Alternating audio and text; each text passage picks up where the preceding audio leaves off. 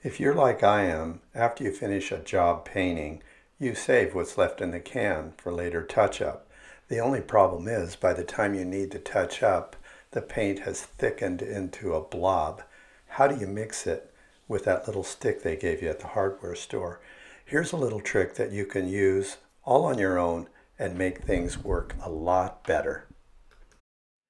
Here are the supplies you're going to need. A piece of threaded rod, it doesn't matter, this is 1/4 inch, this is 3/8 inch. 2 nuts that will go on the rod, here 1/4 inch, 3/8 inch here. And a piece of sheet metal, thin sheet metal. You can even use the top of an old soup can. And you'll need something to cut that with. Soup can, I think you could cut it with a scissors. If it's thicker metal, you're going to need a tin snips, a hacksaw, and a drill.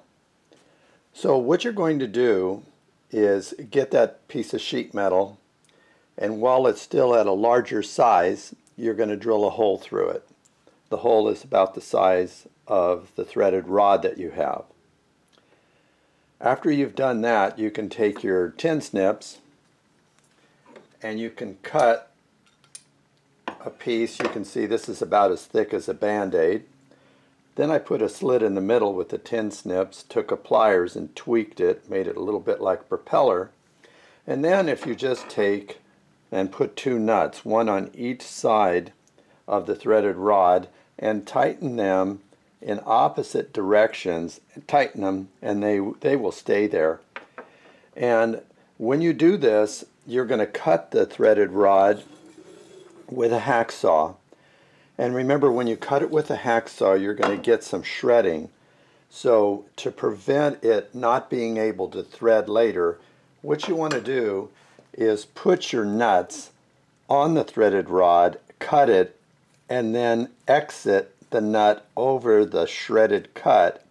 And that will usually line up the threads again, and you can put a nut on that rod. Now when you're all done, you can take and just put this at a low speed in your drill.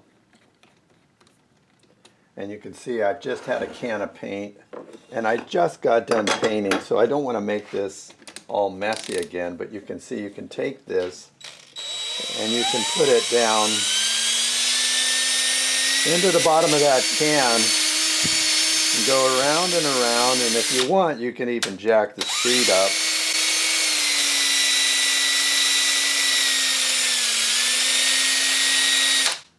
And in no time, you have your paint all mixed up. Thanks for watching. Have a great day.